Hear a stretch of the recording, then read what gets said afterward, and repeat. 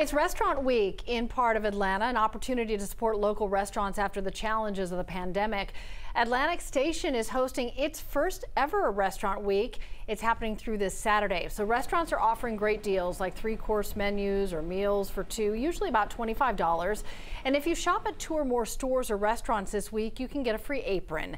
Then showing your receipts at some other local businesses can get you more deals. You'll find a lot of information about it if you're interested at 11alive.com.